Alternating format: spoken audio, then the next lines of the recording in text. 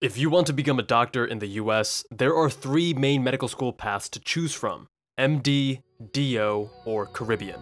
Unfortunately, there's a terribly large amount of misinformation regarding the pros and cons of each, and which you should ultimately choose. In classic med school insiders fashion, we'll cut the fat, debunk the myths, and give it to you straight. Dr. Jabal, medschoolinsiders.com. No matter what you may have heard, it does matter which medical school path you take. It frustrates me that people's egos and pride get in the way of providing sound advice to pre-meds who deserve to know the truth. First, understand that the default path to become a doctor is attending a US allopathic medical school. At an allopathic medical school, you earn your MD. However, getting into one of these medical schools is insanely competitive, the reasons for which I have explored in a previous video. Link in the description below. For almost every pre-med, going the US allopathic route is the default and the best choice. It keeps the most options and doors open moving forward, and it doesn't have any major drawbacks compared to its alternatives. However, 60% of applicants each year don't get into a US allopathic medical school. Luckily, there are alternatives if you still want to become a doctor. Osteopathic medical schools are those where you earn a DO. This degree is technically distinct from the MD, but you're still granted the same rights in practicing medicine, and you're still a physician at the end of the day. If you want to know more about the differences between the MD and DO, I have compared the two paths in a previous video. If you haven't already, I recommend you watch that video as a supplement to this video to get the full picture. Now, a quick disclaimer about that first MD versus DO video. It's my most controversial video yet because of the subject matter. The video is 100% factual, accurate, and I stand by it completely. That being said, I did make an apology video as a follow-up where I doubled down on the facts presented, but I apologized for not treating the topic more gently, as it is admittedly a heated conversation. The second alternative is going Caribbean, where you earn your MD but at a medical school on a Caribbean island rather than in the United States. While tropical climates and beach weather year-round may sound great, there are significant drawbacks to this option, which I have explored in great depth in my video titled The Truth About Caribbean Medical Schools. At US allopathic medical schools, over 90% of graduates successfully match into residency, and attrition, meaning students who don't finish, is quite low at 4%. In short, the odds of finishing medical school and successfully matching into a US residency is good if you go to a US MD school. For DO medical schools, the good news is that you don't have to be as strong academically to get in. According to the most recent data, the average GPA and MCAT of DO medical school matriculants is 3.5 and 503 respectively, compared to 3.7 and 511 for MD schools. The match rate is in the mid-80s compared to the mid-90s for allopathic schools. More on the match and residency merger shortly. For Caribbean schools, the data are very different. Caribbean schools are by far the most approachable by students with weaker academic records, and you are bound to find a school in the region that will take you. But according to the NRMP, the match rate for US citizens who are graduates of international medical schools is only 50%. There is a very important caveat to this data, which is that within the Caribbean, there is a large range in school quality.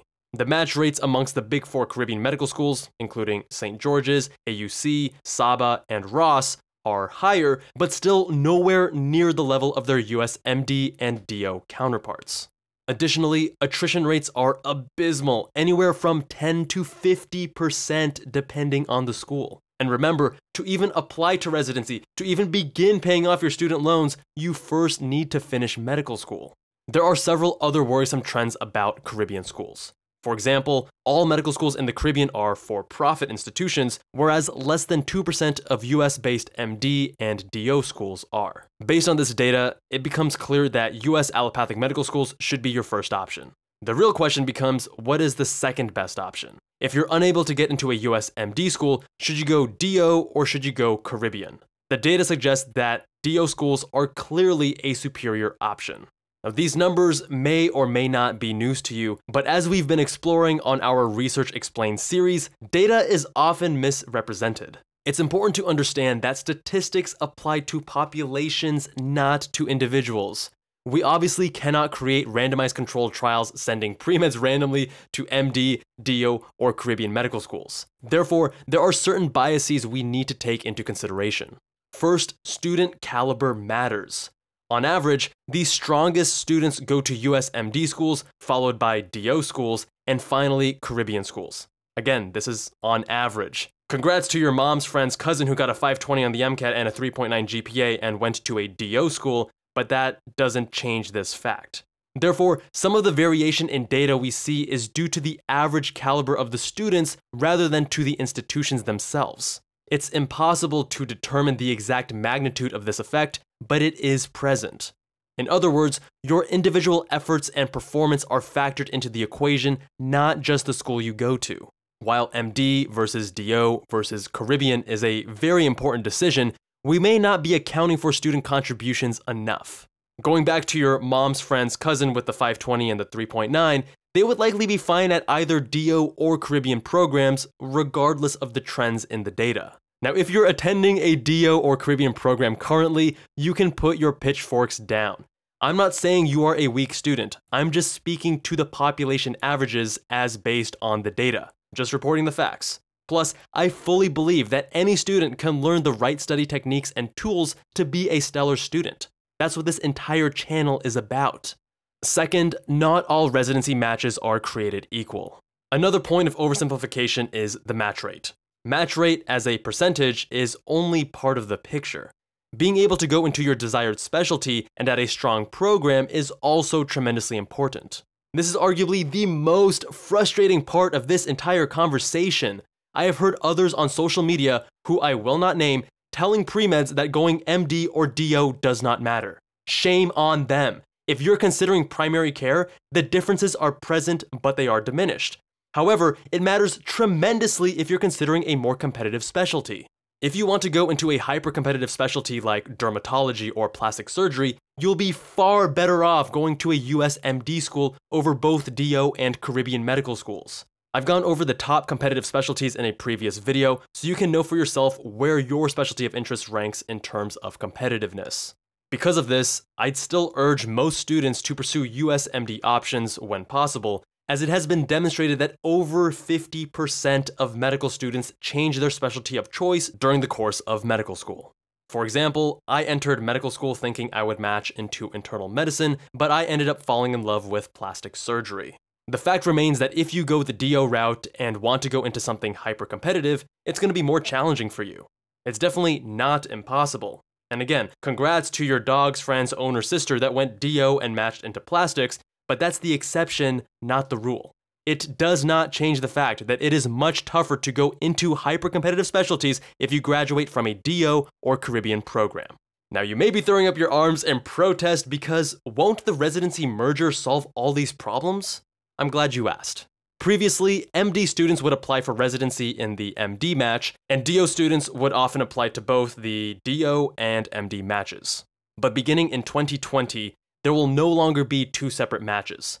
Now, both MD and DO students will be applying to residency under the same match.